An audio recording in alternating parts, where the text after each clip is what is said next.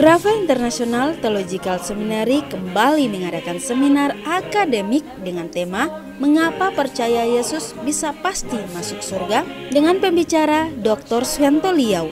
Beliau adalah rektor dari Graphe International Theological Seminary, editor buletin Pedang Roh, penulis dari 44 judul buku, dan beliau telah mengeksegesi seluruh kitab perjanjian baru dari Matius hingga Wahyu 1 pasal 1 jam di radio berita klasik. Beliau juga telah membantu mendirikan kurang lebih 60 gereja lokal yang tersebar di seluruh Nusantara.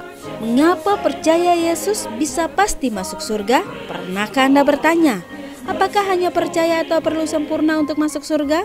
Apakah one save always save atau harus setia sampai akhir? Apakah cukup hanya percaya atau perlu tambah baptisan, kekudusan atau kesempurnaan untuk masuk surga? Apa saja dosa yang tak terampunkan selain menghujat Roh Kudus?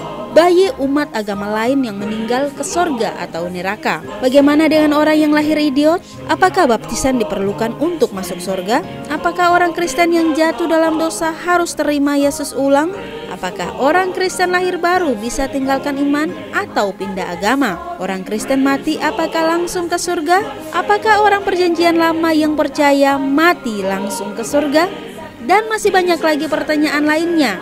Jikalau Anda ingin mendapatkan jawabannya, ayo ikuti seminar ini pada tanggal 3 April 2019 dari jam 9 pagi hingga pukul 15 waktu Indonesia Barat. Bertempat di Aula STT Jalan Danau Agung 2 nomor 5-7 Sunter, Podomoro, Jakarta Utara. Untuk informasi dan pendaftaran hubungi di 0897 972 8557 atau di 0813 1586 3518. Seminar ini diselenggarakan oleh Graphe International Theological Seminary dan didukung oleh GBIA Graphe dan Radio Berita Klasik AM 828. Tuhan Yesus menyertai dan Maranatha.